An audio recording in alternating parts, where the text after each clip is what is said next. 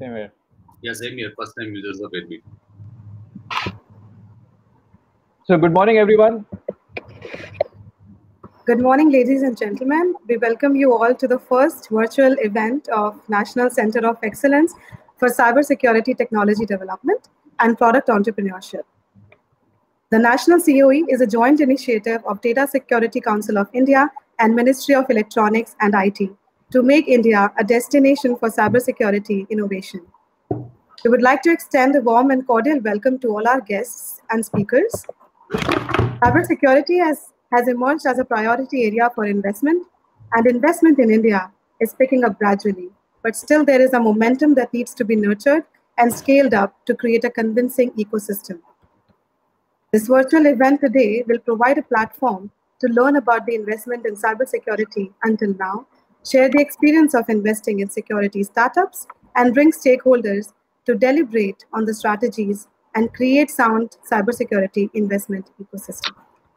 And also, we are hosting a town hall at the end, giving opportunity to all these startups and budding entrepreneurs out there to interact live with our leading investors.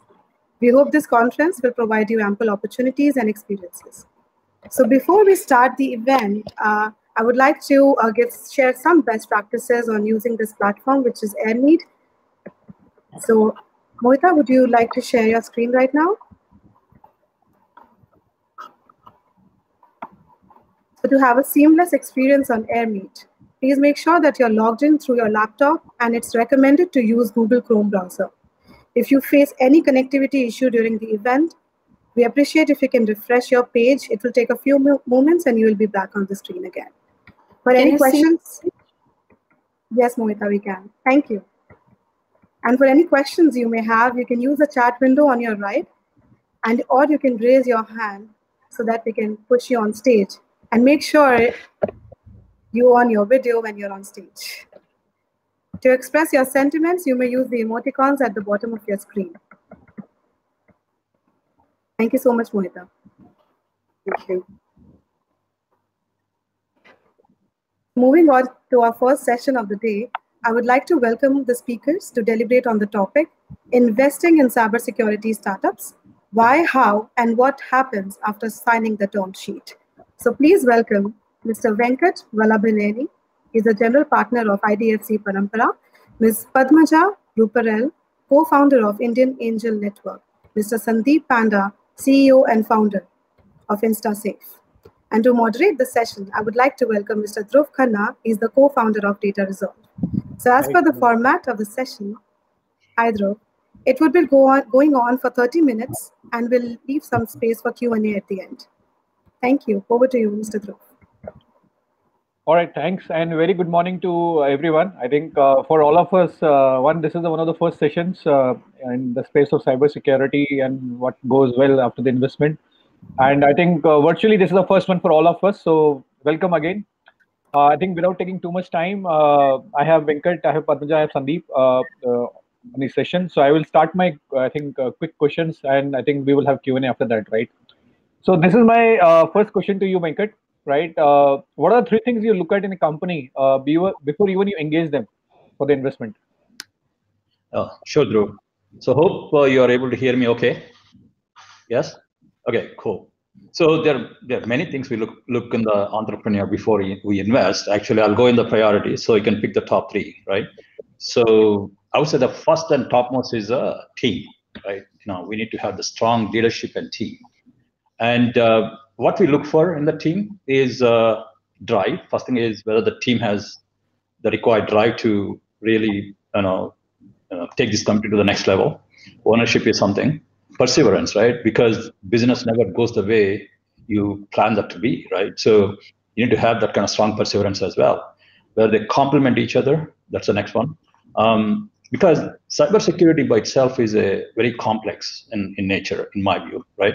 And it also requires certain set of domain knowledge to a certain extent. So do these founders understand the space and the required use cases? Can they connect to the customers and sell the product well? So these are additional things we look in the cybersecurity side of it.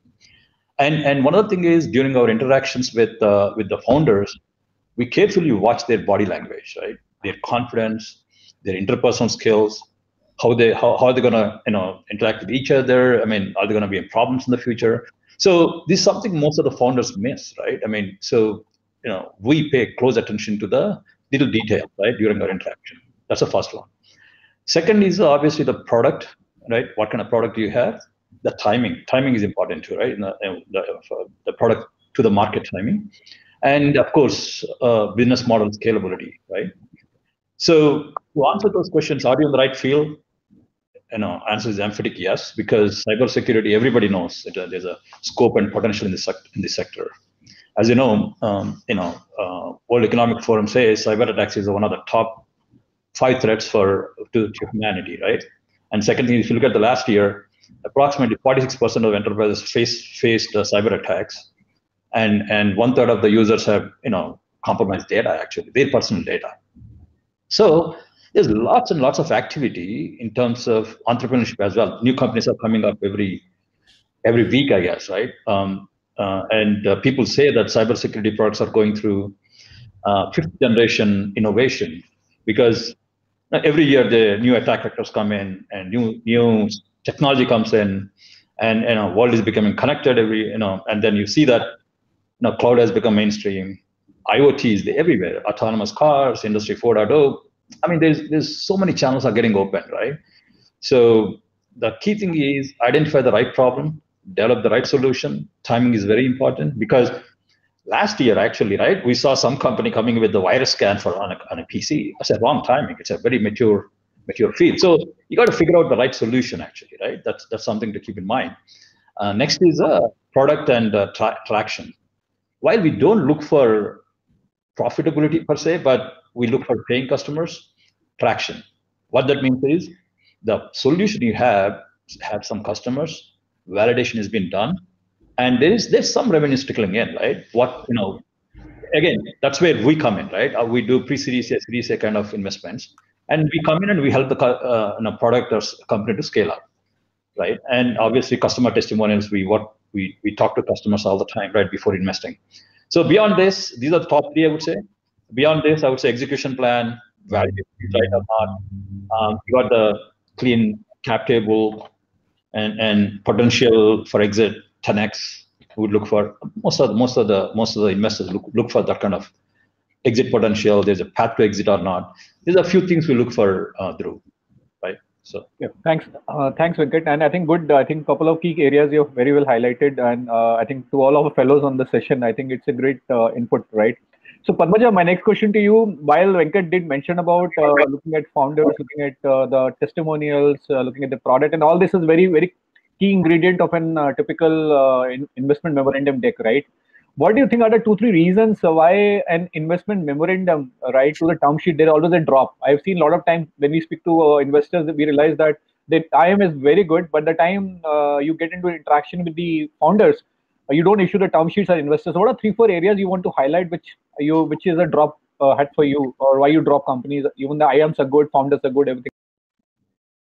Sure. Thank you, Dhruv. First, I would really like to appreciate NASSCOM DSEI putting up this conference. I think it's really the need of the hour. We're all moved online, including this conference. So data security itself is a big item. And great to see this under the leadership of Rama Vedashi. So great, and thank you for having me here. To your question, I think, Dhruv, let me dive straight into it. I think Venkat has done a great job of sort of laying out the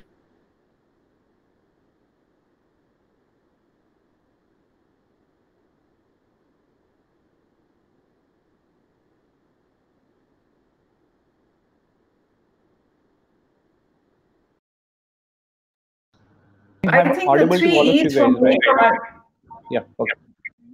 The 3 E's for me are really entrepreneur, expertise, and execution. I think those are extremely important.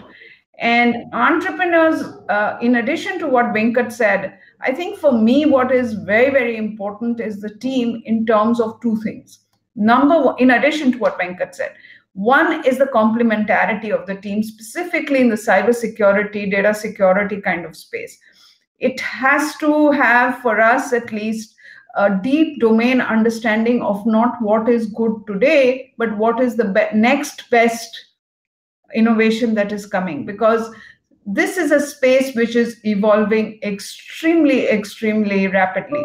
I mean, just think about it. In the last 1 year, one of the online video calling companies actually gained over 300% in their share price. Just tells you the kind of adoption, need, and market that there is. And we need, more importantly, along with the person who understands the technology, the person who's going to sell the product. I mean, the sales piece is imperative. Just having an online piece doesn't work. And there are creative sales pitches that need to be figured out. And I think that's when we look for an entrepreneur to say, yes, does somebody in the co-founder team have the understanding of what is the next best proposition? What's emerging elsewhere in the world, and will this fit in somewhere in that? That's one. And for me, the other point, the other co-founder or co-founders need to have is their ability to sell. They have to be for me personally, they have to be a salesperson 24/7, 365 days. They need to be able to even sell to their spouse and children that I'm doing this for you and be focused on the company. I think it's that important to me. Expertise in terms of what we look for, and this is what we do when we do deep dive. Okay, both of these don't come across in the first investor pitch. Expertise is we do a lot of deep dive, especially cybersecurity, data security, what we are talking today. It's a very fast evolving space, and it's not clearly, India is not the leader. There are other countries around the world which are leading in this space and have gone to the next level. So our understanding of the team's product, is it the next best? Where does it fit into the larger value chain? Please understand, the minute we talk about cyber, we talk about data security, we talk about online, geographic boundaries are broken completely, correct? So we are not looking at the best of Indian startups or propositions or technologies. We are now looking for best of global startups, next best propositions and technologies. So it's extremely important that the expertise and the understanding of the technology and the diligence of the technology that we would do would be reaching out to the globe. I mean, IEN as a network with its 500 investors and the fund and its investors, there is a network there. And I think entrepreneurs should expect, and we have a very good close relationship with NASCOM itself, entrepreneurs should absolutely expect that investors will reach out to their networks to get this going. And the third piece is execution. You know, all of this, how are they going to execute? How are they going to deliver? How are they going to code it or build it? And how are they going to sell it? Ultimately, having the technology, the best-in-class technology, is not going to get you the money. Money is going to happen when you sell it, and you sell it to customers who are willing to pay. And they pay. That's important. Okay. So is it a B2B sales? Is it a software sale? How much of a hardware piece is going to be there? How can you reduce costs? How can you increase gross margins? What happens in terms of virus attacks? I think that came up in Venkat's point. Today, virus is actually a big threat. So how is all of this going to execute and translate that into what we call financial projections? See, we all come in as early stage, seed stage investors. We all come in with an empathy and understanding that a lot of the projections are data oriented, right? They're built. They are going to change. I think we come in with that understanding. But we are all focused much more on the left side of the Excel sheet, which gives the different line items of revenues and expenses and risks and risk costs, etc. And that's where we actually look into the depth of thinking and planning that the startup is looking at executing this. And we evaluate to say that how far is it from reality, or how far is it from probability, to be honest. Reality is not the word. Probability is. So I think these are the deep dive diligences which when we look at investments is where the cookie crumbles or the cookie bakes. Okay. And I think I want to leave this word because we're talking to many cybersecurity startups. Okay, I think this is a space where you don't need to do everything yourself. You need to understand that this is a very fast growing sector space. I mean, the world is today almost in a world war situation with coronavirus. The next major war is going to be on data. While we talk data is oil, data is also the perspective, is the reason for the next countries fighting. So I think entrepreneurs need to figure out what is core to their business and how do they put the wrapper on around it rather than trying to do everything themselves. I think startups don't have that ability in this larger market to do it all by themselves. And that focus therefore becomes very important. And finally, I think what we have seen, and I would share this with entrepreneurs and all candidness that I can, that from the time you approach us till the time you get the money, you are under diligence. Let's not say that this is a diligence period after, and this is a negotiation period on the and this is a documentation period. I think it's imperative to understand that from the point you touch an investor till the point you get the money, you're under diligence. And that is very important for startups because the cookie can crumble anywhere along that line for an investment to happen. Thank you, Dhruv. Okay, thanks, Padmaja, and I think that's a great input. I think three good points. One is definitely the sales. I think the founders has to play a very important role here, and I totally buy and agree with you. And I think that's how the industry is picking up well, right? And I think the diligence, I agree. I think the diligence continues even post-investment, right? And because that's where the confidence of an investor, the right interaction with your customers plays a very important role. Very nice. So Sandeep, I think you heard our investors, right? And you've been in, you've already raised multiple rounds, right? So for you, what is the one or two important things when you look at it? At what time I should go for investment? One, two, what kind of investors you wanted to onboard, right? Which is going to help you to scale your company and business. Hey, thank you, Dhruv. I think phenomenally well covered by Venkat and Padmaja ma'am. So first, I would like to tell you a couple of things. A lot of things have already been discussed here, but timing. I would like to stress on one thing called timing, right? The market timing defines the market opportunity. In cyber, the opportunity is everywhere. And RSA conference beautifully says that this is the only space in IT which is the highest number of vendors. Application space, database space, infrastructure space, mobile space. You have a couple of leaders. This is the space where everybody is a leader in different geographies, different territories, right? And now what we are seeing is kind of globalization in a nationalization concept, right? Where you would see largely geocentric leaders emerging out. So it is very, very important that you are focused there in terms of what your offering is and what is the value of the offering. And that's where sales comes, messaging and positioning in terms of what are you selling? What is even the CISO trying to replace? Because everybody has a budget. At the customer side, there's a budget that we are all dealing with, right? There are big guys who are thinking in terms of wallet share. And then there are startups which are trying to create differentiative factors, like what differentiates the solution? What is the problem you're solving? How impactful is the problem? And this is where I would say, it's very, very important to understand the market and listen with customers. Like I'll tell you the story of InstaSafe. When we started, we wanted to simplify, cyber and things like that. The biggest challenge was positioning ourselves early on because, cloud, mobility, they were all shaping up in 2012-13, but they were not as popular as we saw once the analysts like Gartner and all defined a category for ourselves. So that's where I would again come back to the point of timing, right? So you might be, just hanging around for a couple of years, playing around with the markets, understanding customer requirements, understanding how a channel needs to position your product, keeping up with your team motivation, again, an extremely hard job. And everybody thinks, where is the next big traction coming? And let's understand, while we are all competing with global cybersecurity startups worldwide, we are also competing with wallet share or money, which is there for other sectors, right? And other sectors can look very compelling or promising. And while you're building cyber startups, which can take a lot of patient capital and patient time. So there are these variety of factors that come into play. And that's where, you would like to see who are those investors who are patient with you, who can help you understand the market, who can help you create a positioning for yourself, because there are a lot of sub-segments in the market which can be very appealing. But the question is, how do you even find them? And that's where again sales comes back, right? So product obviously is hygiene. Without a product, you're not even there, right?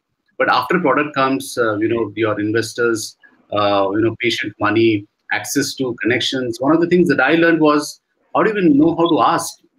Everybody says, we all hear it that, hey, ask me for help. But then, when you really need it, when ma'am said cookie crumbles or cookie bakes, do you know where to ask for help? Because there are a lot of people who have connections or who know, how things can be figured out. But then at the same time, when you are really fighting in the battle, how to reach out, whom to ask for help is easier said than done. But this is what defines how you do win or lose it. Okay. Thanks, Sandeep. And I think very interesting, revelation in terms of what do you look for. Padmaja ma'am, this is for you. I think based on what just Sandeep has mentioned, right? So while you're onboarded, right, and you issued a term sheet to a company, right, and you're in the diligence process, and towards the end, the cookie crumbles, right? You decided not to invest. So what are one or two key things which what you experienced, right, based on where you have issued a term sheet, but you're not going ahead with the investment, right? So can you just share those key inputs for the founders and promoters on the call? It'd be great learning for us. Okay, I'll share a couple, and let me just share this. This is not in any order of priority, so please keep that in mind.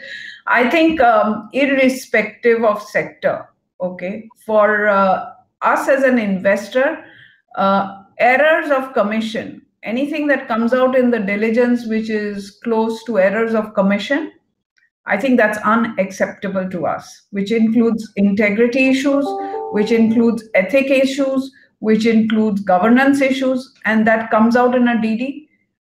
We step back with all grace and respect, and we do tell the entrepreneur, and we share it in all transparency. In fact, I'm doing that right now with one of my potential investees. And we try and go down a path of clinicality and transparency and verification. But that issue is a big one for us to step back, number one.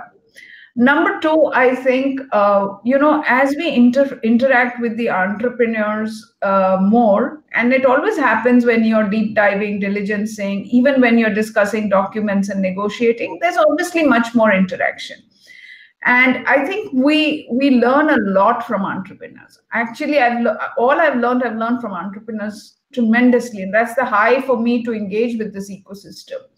But it also tells us that where are the gaps in the entrepreneur team, or what could they do better from the experience that we could bring out from looking at so many other companies and having invested in 170 plus, 180 plus companies.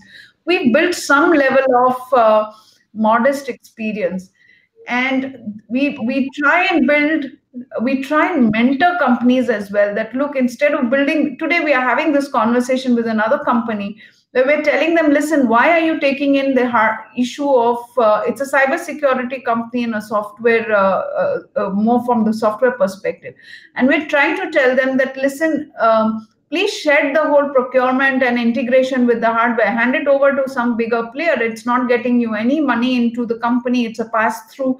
It's just a pass-through, right? And I must say they are sort of seeing the light of day, and they're working towards it. I think ability to accept mentoring, ability to accept a lot of strategic advice, I think it's very important, because early stage and seed stage investing and early stage and seed stage companies, the partnership between an investor and entrepreneur, there is a lot to do with chemistry rather than just mathematics, right? And if people can't talk and engage and add value and work together and build a company, I mean, the objective will be the same for the investor and the entrepreneur. They're going to be shareholders of the same company, trying to achieve the same objective of creating a valuable company, right? So I think that becomes very important. Is it, and it's true even for an entrepreneur, to be honest.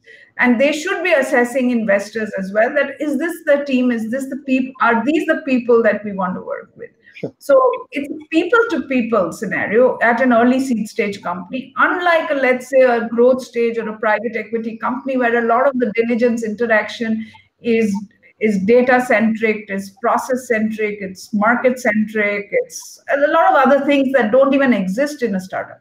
I hope I answered the question. Yeah, perfect. I think kind of good. Thanks for this, Venkat. I think just to add to what Padmaja said, and I think this is for you, right? Just in addition, right? While all this is happening, and we are unfortunately in this COVID state, right? What is the perception about the valuation of the company, especially in the diligence phase? Because I've seen a lot of organizations. We start with the valuation A, and we suddenly go to the valuation B, as based on certain factors we pick up in the diligence cycle. Now with this COVID coming into picture, right? So that is what is your perception, thought process on valuation? Right, that's one. My second question to you is on what kind of potential cyber security companies you as group of investors. This is to both of you. That's the second question. Where you really want to invest.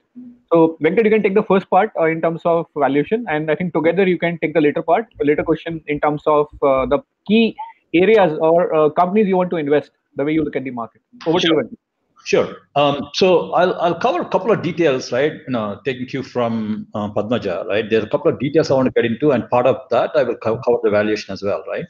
So when you guys are when you get term sheet, right? The company has to be ready to with the required data room, right? And for example, whatever the data required, you be ready before getting the term sheet, right? Second thing is, people underestimate the time it takes to really close the term sheet and then close do the due diligence and close the actual final agreements, right? Give enough time, be patient. I think it takes more than you can imagine. Actually, that's something. And also do your homework in terms of term sheet. Some of the key terms in the term sheets, right? Anti-dilution. Just you can make note of these things. You can ask the questions later. Anti-dilution, right of first refusal, liquidation preferences, and another important thing you got to look at. Board seats and affirmative rights. These things will come as well. So my request to you is you be well versed with all these terms, understand them, right? Otherwise, what happens is this becomes a emotional roller coaster, to be honest, right? When you go through this exercise of term sheet negotiation and the final agreement negotiation. To add to that, now the COVID situation is really not helping. For sure, in the short term, no investments will happen, in my view, right? Everybody's in the wait mode. All the investors is going to wait and see for the next 6 months, is my view, right? 3 months minimum, up to 6 months. You don't see much of the equity, much of the new investments that will happen. But anything in the flight that will continue, but there might be some slowdown in the closure, right? Keep that in mind. Second thing is the demand side for the companies is going to slow down, right? Because the 6 months, whatever time, 6 or 9 months, the cash flow situation will get shifted, right? So valuation is a result of the cash flows and also the positive sentiment, right? So when you come to the valuation, because the cash flows are getting shifted, demand is getting shifted by 9 months to 1 year, the valuation obviously will come down. And then add to that, your sentiment, right? Investment sentiment is low, so that adds to the problem. So you need to look at the valuation. If you are looking for immediate the funding, I would rather say wait, right? If you can, and tighten your belt and wait, or go to the existing investors or your family or friends to raise funds to survive in this period and go back to the market. That's my view. And last thing, you, as Padmaja mentioned, just have good professional partnerships, right? It's important to have the right partnerships to go through this process of term sheet and other things, right? So I would stop there. Any questions I can handle that later. Yeah. So Padmaja, what's your view? One is definitely the COVID state. What is your advice for our fellow promoters, founders? On valuations? Yeah, one is the investment sentiments in the current scenario, and then definitely the valuation, right? Okay, so we are in turbulent times. We are not on a stable ship at all. So I surely don't want to predict anything or because there's so many different perspectives and sentiments floating around. But let me try and give you some facts so that people can derive their own interpretations. So to always start with the positive things in life, it makes it happen. We've been having at the Angel Network, we've been having pitch sessions every Saturday. In fact, the next one has just started about a minute ago. At every pitch session, we've had over 60 to 70 investors engaged on the online pitch sessions. So these are all investors who are engaging, number one. Number two, I think there are entrepreneur flow, deal flow has really increased. But I think we have an intelligent entrepreneur ecosystem out there. The sector skew has changed dramatically. And we are seeing what I usually call COVID leverage sectors, that those sectors or propositions that will be able to run in this kind of turbulent times. I think, for instance, a fashion product will be hard to raise money, for instance. I think that skew has happened, and we are seeing a higher percentage coming in from COVID leveraged startups. I think the third piece that has happened is because perhaps people are under lockdown, the diligences are happening much faster on the angel platform for sure. And there is a lot of that interaction. On the and even at the fund, we are seeing a lot more focus, a lot more of action, because we are less distracted. Though I must say we are working much longer hours also. Work and home boundaries have sort of merged, but that is happening. On two of our companies and our portfolio companies raising, one was raising their Series C and the other was raising their Series D. Believe me, Dhruv, okay, these shareholders agreements were being negotiated right through the COVID lockdown period, and this week both the companies received their monies. Okay, so we worked, I must say, we worked literally round the clock because we were so scared that the investors may step away. But I think we probably working with very, very good investors, and we're probably working with even better startups. So monies came in. And I just last night got a message from a founder, all monies received, which is, I think, great right now. On the downside, I think what we are also seeing is, I shouldn't say downside, but the other perspective. I think money is an investment is a factor of demand and supply, right? And most investors who've invested, they have, especially VC funds like the IN fund and others, we obviously have a limited corpus, and we've allocated money for top-ups, which is to top up in our own portfolio companies. But with the COVID and the lockdown, I think we've had to increase some amount of our pots to say that many of our companies are going to need a much longer runway before the next round comes. So that pot has been created or expanded a little bit. And therefore, it sort of reduces the pot for new investments, especially in funds, okay? Because a fund has a finite pot size versus angels who invest of their own personal money or balance sheet, which is much more flexible. The second thing which has happened is there's a much deeper dive, apart from being saying that, you know, what is the, we actually with this COVID situation, we've entered into a new, big paradigm shift into the world.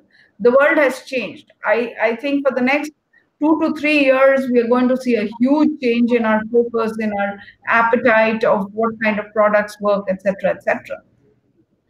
And I think, again, for funds, entrepreneurs would be well advised to remember that funds have a life. They have to return monies in a certain period that they have promised to the funds investors, right?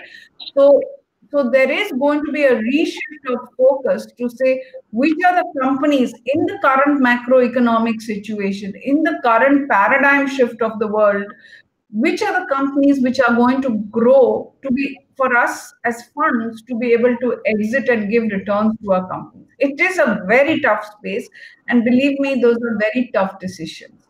And the other piece on demand and supply, I mean, it sounds very, very, very, I'm trying to be as candid as I can. So if I hurt sensitivities, it's not intended at all. But yes, I am hearing valuation revisions happening. And unfortunately, the other way around, rather than what entrepreneurs would usually like. Because again, there is a demand supply. When you do valuations, there is a perspective you take mark-to-market valuations. You look at other companies, how the markets are doing. A whole lot of factors play a role into valuation. And those have been, we've entered recession, we've entered a downturn. And that necessarily means that markets are not at their best. In fact, they're going the other way around. The Nifty, and if you look at the Sensex, they've got volatile. So I think there is a factor of demand and supply, that if there are ventures which are available like to like, and at lower valuations, they may get picked up versus others. So entrepreneurs will have to probably keep an open mind on these kind of revisions. Okay, my last question, right, to both of you, and I would appreciate if we can just close this in 20 seconds because there are a lot of questions coming up. What are the two areas or two sectors in cybersecurity, considering the valuation, considering the demand supply you just highlighted, Padmaja, right, where you see that there's an opportunity to invest, right, in cybersecurity? Two areas, both of you. So I honestly think the whole cyber networking space is extremely important, because organizations will have to move, all corporates will have to move much more online, number one. And I think the other big piece is data security, because data becomes the new paradigm, axiom of, I think, conflict. Sure. Venkat? So from our side, as I said, right, there's a new attack vectors coming in every year. So I would say anything to do with, cloud connected world, right, where, you are applying artificial intelligence to a certain extent coming in to these sectors, right, where either data is getting stored on the cloud or, Industry 4.0 and other things are coming in where, the channels are increasing multifold, right? So how can you combine these two? And these two areas would be a lot of interest for us, right, in the cybersecurity area, right? So okay. Sure. Sandeep, my last 10 seconds response and question from you, because I've been getting buzzer from the back end, right? In the cybersecurity space, right, what is your perception about this industry, right, with this COVID state? Where do you think this industry is moving forward? And the way the valuations are going to, as Padmaja had talked about the valuation also, both from a demand supply angle, but 20 seconds response from you. Where do you think this industry is going, and what do you want to talk about it? I think the industry is now in the center stage, right? All this while we were in the sidelines of as an top up in the entire IT infrastructure buying cycle. I think right now cyber takes center space, and what we are also seeing, the other day I was talking to some other media house, the fact that in all of these digital transformation initiatives, work from home as a business continuity planning initiative has taken very little focus.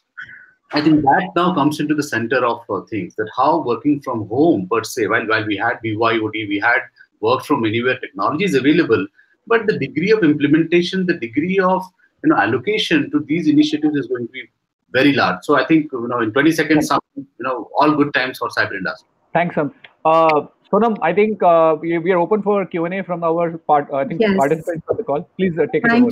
Thank you so much, panelists. It was a really good discussion.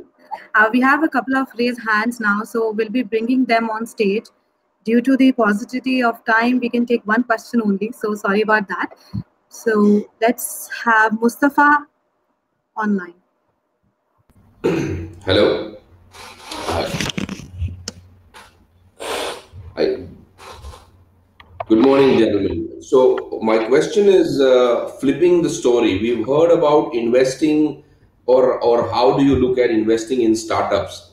What about your take on how does a CISO, who's a practitioner all his life, and he wishes to invest, how does he go about doing this? Who has deep industry knowledge and he wishes to invest, what's your take on that? Okay, do you want me to take it? Yeah, sure. Okay, hi, Mr. Mustafa. I can only say it in one line. You've given me an opening for a commercial, so I can't avoid it. Indian Angel Network, or IAN, has an angel investor platform where individual investors like yourselves with deep domain expertise engage and help us to diligence and strategize and mentor young startups and invest monies. So I would suggest you look at IndianAngelNetwork.com. Having said that, there are many other angel platforms, and those are actually the forums that you should engage with. Your expertise, your engagement, and your monies will all be very welcome with a lot of respect. All right. Thank you.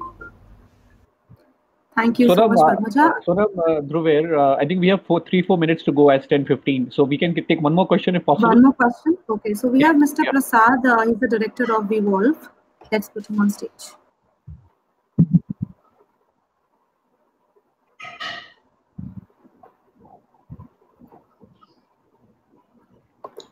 Prasad, you want to raise it? Yeah, you can have to go very quick. Please go ahead. Hey, Prasad, we can hear you. We can't hear you, Prasad. You have to unmute your mic. I think there was some connectivity issue with Mr. Prasad. Can you go to the next one if there is any? Yeah, let me check if there's any other question.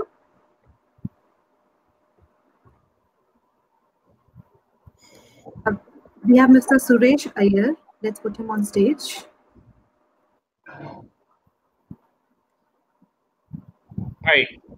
My question is between security products and security services, what's the investor focus would be? That's the question that I'd like to ask. Venkat, you want to take it? Yeah, sure. I mean, many funds like us, we are focused on security products pretty much, right? Because products are fairly scalable, and we look for the scalability and go to the other countries as well. So, but there are funds that are focused on services, but they're lesser in number. But even for us, when we look at the product, if there is a possibility of having some professional services segment where the revenue potential is there, we will look into that, right? But to be honest, I think there's a lot more venture capital funds focused on the products than services. That's my view. Thank you so much, Venkat. I think we have a lot of questions now, but what the good part is we have a town hall at the end of the session today, so we'll be taking more questions at that time. So I would like to thank all the panelists today for the engaging session. Thank you so much. I will be ending this session and moving on to the next one on cybersecurity startups, investors' big bet. It will just take a few minutes for us to transition to the second session. So I would request the attendees to please engage themselves in the social lounge. We'll be back in a few minutes. Thank you. Thanks, Padmaja. Thanks, Venkat. Thanks, Sandeep. Thanks, everyone. Thank you.